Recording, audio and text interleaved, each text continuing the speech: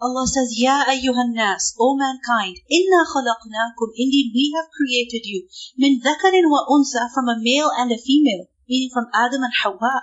With respect to lineage, all of you are equal, because all of you eventually trace your lineage back to who? Adam and Hawa. You're all related to each other somehow. So don't think that you are superior to somebody else because of your race, or because of your skin color, because of your family background.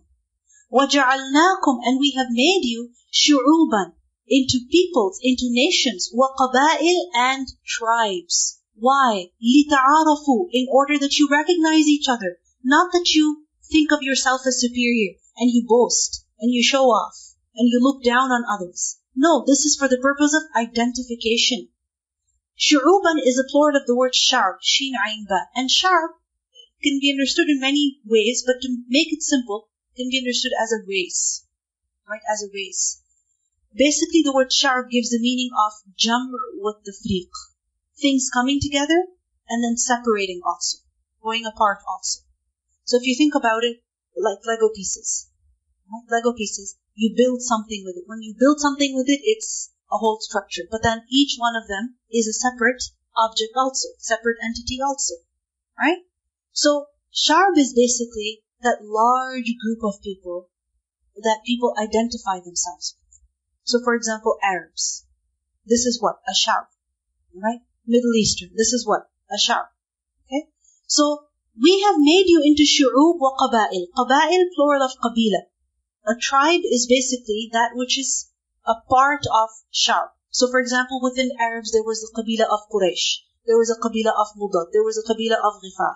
Right? So for example, within the, South Asians, for example, or people from Indo-Pak region, you will have people who are Punjabis, or you'll have people who are Urdu speaking, depending on the tribe, right? Or, a smaller categorization. And qabila is from the word qabl. Qabl is what? Before. So you look at who came before you. Who are your ancestors? Who came before you? So وَجَعَلْنَاكُمْ شُعُوبًا وَقَبَائِلِ. Allah has made you into peoples, into nations, and then tribes, further division. Why? Because one tribe is better than the other? لِتَعَارَفُوا, for the purpose of recognition. Because otherwise, how would you tell people apart? If everybody was the same, how would you tell people apart? Can you imagine how boring life would be if everybody ate the same kind of food? If cuisine was the same no matter where in the world you went? It would be so boring, isn't it?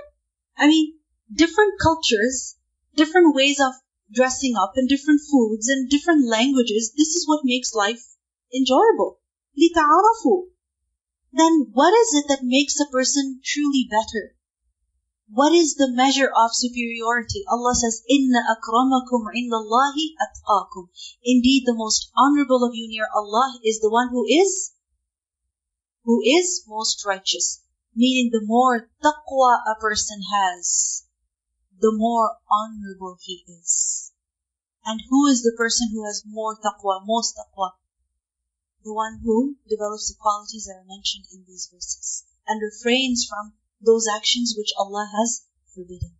إِنَّ أَكْرَمَكُمْ عِنْدَ اللَّهِ أَتْقَاكُمْ. And if you think about it, a person with good character, isn't he more honorable near people?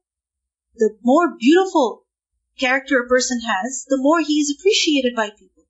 And the more rude and harsh a person is, the more he is disliked by people. إِنَّ أَكْرَمَكُمْ عِنْدَ اللَّهِ أَتْقَاكُمْ إِنَّ اللَّهَ عَلِيمٌ خَبِيرٌ. Indeed, Allah is knowing and acquainted. He knows you. He is aware of you. You see, ilm is general and khabr is, you could say, more specific. Being aware of the realities. So, He knows you, He knows what you do, and He is fully aware of your reality. You can say all you want that I am very polite and I am very kind-hearted and I am very sensitive. We can say that all we want, but Allah knows our true reality. So what's the lesson in this ayah? What this ayah is teaching us is basically racial equality. That people are all equal when it comes to their race. You see, the Arabs were very racist. They were very, very racist. So racist that if a person was from a different tribe, you would treat them differently. Their life had basically no respect near you, just because they belonged to a different tribe. And we see numerous examples of this in the seerah, and how the Prophet ﷺ emphasized racial equality over and over again. If you look at all the major khutbah that the Prophet ﷺ gave, think about the khutbah that he gave at the conquest of Makkah and at Hajjat al-Wada', the farewell pilgrimage. What was emphasized? Racial equality, right? That no Arab is superior to a non-Arab, and no non-Arab is superior to an Arab. Likewise, in the khutbah, the Prophet ﷺ also said that no white person is superior to a red person or a black person. Different colors were mentioned, emphasizing what? Racial equality. So, don't worry about the qualities or the characteristics within you which are ascribed, which are God-given. Worry about what you can acquire. The taqwa, the character, the way in which you deal with other people. Because that is what matters. In the following verse, again, we are made to feel humble that we should not feel proud of our iman and we should not brag our faith either. Allah subhanahu wa ta'ala says, قَالَتِ الْأَعْرَابُ, the Bedouins say, آمَنَّا, we have believed. A'rab is the plural of the word A'rabi. They say that we have believed. Meaning, they said this out of weak faith. Or they said this with nifaq. Allah subhanahu wa ta'ala says, قُلْ, O Prophet sallallahu alayhi wa sallam, you tell them that لَمْ تُؤْمِنُوا, you have not believed. Meaning you say you have believed as if you have reached the perfection of Iman. No, you have not believed, meaning you're nowhere near the perfection of Iman. Or you have not believed, meaning you are not truthful in your claim. Because you say this with your mouths that you have believed, whereas in reality in your hearts you have not believed. So what should you say? وَلَكِنْ but قُولُوا, you say, أَسْلَمْنَا, we have submitted. Meaning, you have just outwardly submitted. There isn't actually iman in your hearts. وَلَمَّا, and not yet, يَدْخُلْ, it has entered al-iman, the faith, فِي قُلُوبِكُمْ, in your hearts. Meaning faith has not yet entered your hearts. It has not yet settled deep in your hearts. You have not yet attained its reality. وَإِن تُطِيعُوا اللَّهَ, and if you obey Allah, وَرَسُولَهُ, and His Messenger, if you obey Allah and His Messenger, meaning you repent and obey with sincerity, then لَا يَلِتْكُمْ, He will not reduce you, مِنْ أَعْمَالِكُمْ, of your deeds, شَيْئًا, anything. لَا يَلِتْكُمْ, He will not deprive you, meaning of your reward. The word يَلِتْكُمْ is from the root letters Hamza, Lam, Ta, and alt is basically naqs, to reduce, to give less.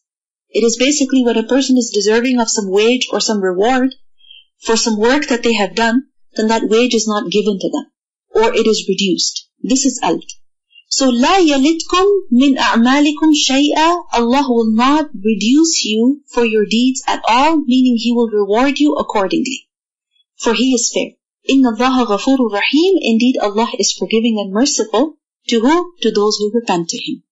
So, what do we see in this ayah? There's a particular background to this ayah, which is, we learn that some men from the Banu Asad ibn Khuzaymah, they came to Medina, this particular tribe, and when they came to Medina, they entered the masjid, and as soon as they entered, they began bragging about their Islam to the Prophet ﷺ. They kept saying, Amanna, Amanna, that, O Messenger of Allah, we testify that we are Muslim, and we would like you to know that we have come to you without you sending us anyone, meaning you didn't really have to fight us. We came to you willingly, and we have traveled in the darkness and in the cold, and we have come all this way to you. We believe. Basically, they were saying this in order to make the Prophet ﷺ feel obliged to give them some reward. So they kept on saying, Amanna, Amanna. So here, they were disciplined.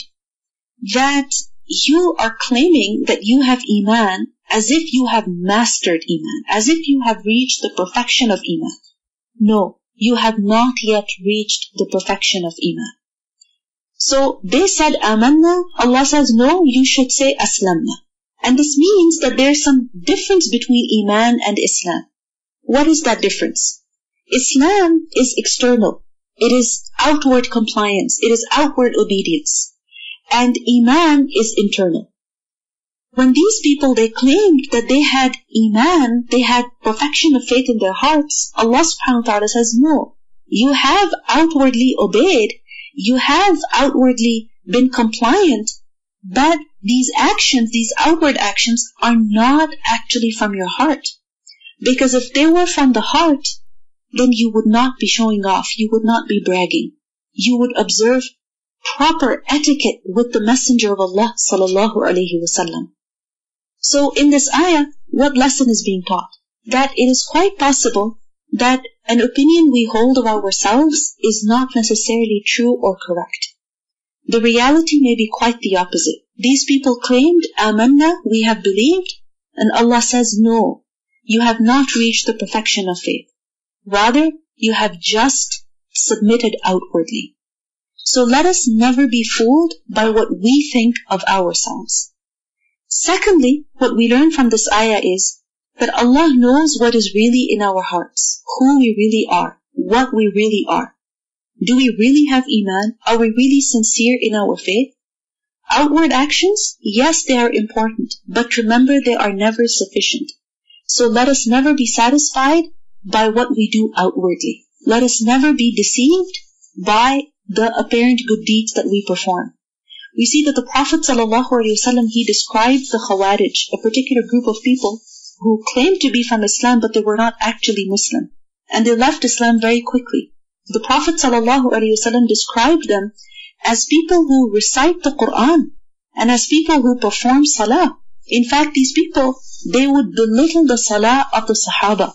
And their recitation, the Prophet ﷺ said that their recitation of the Quran did not go past their throats, meaning it was just outward. And he also said that these people would leave Islam as an arrow leaves a bow. Very quickly they would leave Islam. So we see that these people who came into Medina and they claimed to be perfect in their faith, they're being disciplined. That do not be deceived by your outward actions. Do not claim perfection of faith for yourselves. Rather, be humble. And then we see over here that at the end of the ayah, where Allah subhanahu wa ta'ala says that if you obey Allah and His Messenger, then لَا يَلِدْكُم مِّنْ أَعْمَالِكُمْ شَيْئًا إِنَّ اللَّهَ غَفُورٌ رَحِيمٌ. That it's never too late to correct the state of one's heart and one's intention. Then, إِنَّمَا الْمُؤْمِنُونَ, indeed the believers, meaning who are really believers. Allah says, إِنَّمَا, indeed only, الْمُؤْمِنُونَ, the believers, the real believers are who? الَّذِينَ آمَنُوا بِاللَّهِ وَرَسُولِهِ, those who believe in Allah and His Messenger. People who truly have faith in their hearts are those who believe in Allah and His Messenger.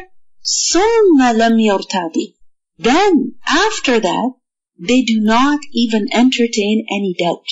Summa, the word summa, what does that indicate? It indicates the sequence of events.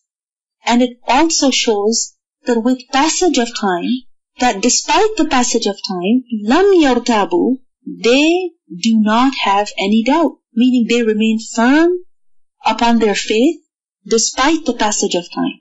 وَجَاهَدُوا, and then they strive بِأَمْوَالِهِمْ, with their properties, وَأَنفُسِهِمْ, and their lives, فِي سَبِيلِ اللَّهِ, in the way of Allah. Because it is the striving that proves sincerity. أُولَٰئِكَ هُمُ الصَّادِقُونَ, it is those who are the truthful, meaning who are truthful in their claim of Iman. This is different from the people who are described in the previous ayah. Different from those who believe only outwardly. Who are the Sadiqun? Who are the truthful? Those with unwavering faith. Those who are determined and committed to the end. They don't doubt. Not even a little bit. Even if someone tries to embarrass them about their faith, they don't entertain any doubts. Rather, they're confident. We see, for example, Salman al-Farisi radiallahu anhu, that once a non-Muslim person, he mocked at him, and this hadith is mentioned in Abu Dawood and also in At-Tirmidhi. That once a Jewish man asked Salman al-Farisi radiallahu anhu, that does your messenger also teach you how to defecate? Meaning, he also teaches you, instructs you as to how you should use the bathroom? So in other words, he was saying, what kind of a religion is this? And Salman al-Farisi radiallahu anhu said, yes, of course he does. And then he went on and on that yes, he has given us this instruction and that instruction, and he has forbidden us about this, and he has permitted us to do this. He went on, meaning he wasn't embarrassed by the question that this Jewish man asked him. And this is what Allah subhanahu wa ta'ala says, the true believers are those who don't doubt. They don't waver. And what this means is that they are stable, they are firm upon their faith. And this is something that should really make us worry, that just because I am doing something good right now, it doesn't mean that I will always remain like this. I can only continue in doing good if Allah gives me the ability. So let us always ask Allah for stability and firmness in faith. The Prophet ﷺ taught us this dua, that Allahumma inni a'udhu bika min al-hawri ba'd al-kawri. That, oh Allah, I seek your protection against al-hawr ba'd al-kawr. It's a very deep meaning, but basically, al-kawr is the wrapping of the turban, when something is fixed, established. And al-hawr is the opposite of that. So that, oh Allah, protect me from losing my faith. And Allahumma hdini wa saddidni. Another dua that, oh Allah, guide me and keep me guided. The Prophet ﷺ would make dua, Ya waliy al-Islami wa ahlihi, massikni al-Islam hatta alqaka alayh. That, oh Allah, keep me firm upon Islam until I meet you. Qul, say, atu'allimuna Allah, do you acquaint Allah? Tu'allimuna, allama yu'allimu is basically to teach. Are you teaching Allah? Are you trying to tell Allah bidinikum, about your deen? By your claiming amanna, are you trying to tell Allah that you have iman? Wallahu ya'lamu, while Allah knows, ma fi samawati wa ma fi al-ardi, whatever that is in the heavens and whatever that is in the earth. Meaning, if you have iman, then you don't need to brag about it, because Allah knows. Wallahu bi kulli shay'in alim, and Allah is knowing of all things. Nothing is hidden upon Allah. So don't try to convince Allah with your words. Yamunnuna alayka. Yamunnuna. They consider it as a favor. Meaning they were bragging before the Prophet ﷺ about their iman. Why? Allah says yamunnuna. They consider it as a favor from the word man. And man, remember, is a huge favor that is done to someone. So, yamunnuna alayka an aslamu, that they have accepted Islam. Meaning, the fact that they have accepted Islam, they think that they have done you, O Prophet ﷺ, a huge favor.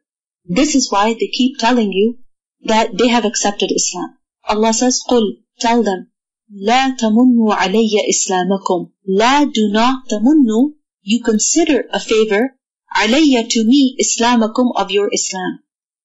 That your accepting Islam is not a favor to me. Balillahu, rather it is Allah, yamunnu alaykum, who has done a favor to you, and hadakum, that He has guided you, lil imani, to iman. In kuntum sadiqeen, if you should be truthful. Meaning, stop bragging about your faith to people as if you have done them a favor by accepting Islam. This is not a favor to anybody. In fact, when you have accepted Islam, then Allah has done a favor to you. And really, it is Allah's favor upon a servant that he is guided to Islam, and then to some righteous deeds.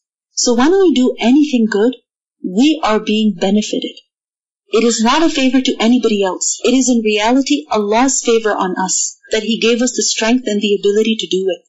So when we do anything good, remember, we are not doing others a favor. Allah is doing us a favor. So for instance, when we wear hijab, it's not a favor to our parents or the men that we cover in front of. When we pray salah, we're not doing a favor to our parents. When we learn Quran, we're not doing a favor to our parents or our teachers. Our volunteer work or any kind of service is not a favor to anyone. Rather, it is Allah's favor upon us that He gave us the ability, the opportunity, the strength to do it. So, بَلِلَّهُ يَمُنُّ عَلَيْكُمْ أَنْ هَدَاكُمْ لِلْإِيمَانِ إِن كُنْتُمْ صَادِقِينَ. And we see that the people of Jannah will say upon entering Jannah that Alhamdulillah alladhi hadana li hada. All praise to Allah who guided us to this. We could never have done this ourselves. We see that the Prophet ﷺ, he said to the Ansar on the day of the Battle of Hunayn, that, O people of Ansar, Alam ajidkum dullalan fahadakum Allahu bi? That isn't it that I found you lost and Allah guided you through me? Wa kuntum mutafarriqina, you were divided and Allah united you through me. You were poor and Allah gave you riches through me. So really, Allah favored you so much by giving you Islam. So never think that your accepting Islam or your doing anything good was a favor to someone. Rather, it was Allah's favor on you.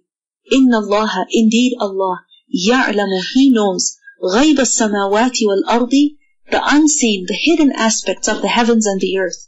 وَاللَّهُ بَصِيرٌ بِمَا تَعْمَلُونَ, and Allah is seeing of whatever that you do. All hidden matters are known to Him. Our intentions, our speech, our dealings with others, nothing of this is hidden from Allah. So always remain humble that Allah is watching.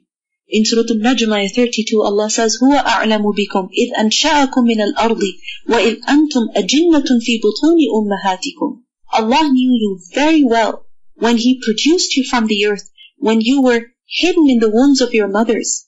So, فَلَا تُزَكُّوا أَنفُسَكُمْ. What's the lesson? That do not claim purity for yourselves. In Surah Hud, ayah 5, Allah says, يَعْلَمُ مَا يُسِرُّونَ وَمَا يُعْلِنُونَ. Allah knows what they conceal and what they reveal. So fear Him, be mindful of Him, and guard your private and public, your internal and your external affairs. And this is the message of the surah.